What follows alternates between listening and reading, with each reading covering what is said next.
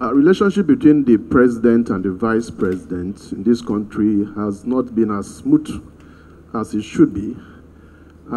Two good heads are better than one.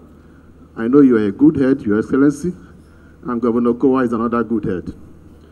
What kind of leadership, president are you going to be? Are you going to devolve some powers to the vice president? Are you going to, for instance, hand over the mantle of leadership to him if you had need to leave this country? I am a true Democrat. And I always know that two heads are better than one. Do you think I'm a crazy person to go and select Okowa? This is a first-class doctor from secondary school up to university. Even if I have done, I know how to look. I look at good people and say, this one is good, this one is not good. Okowa is a perfect vice president.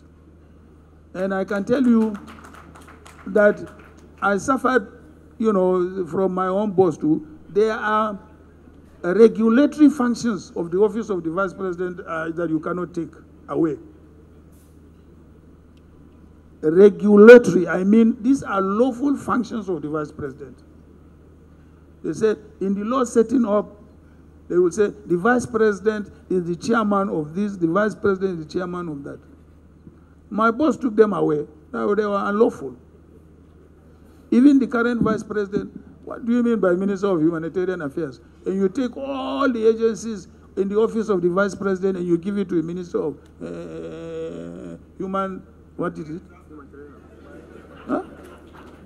And these are all functions by law given to the office of the vice president.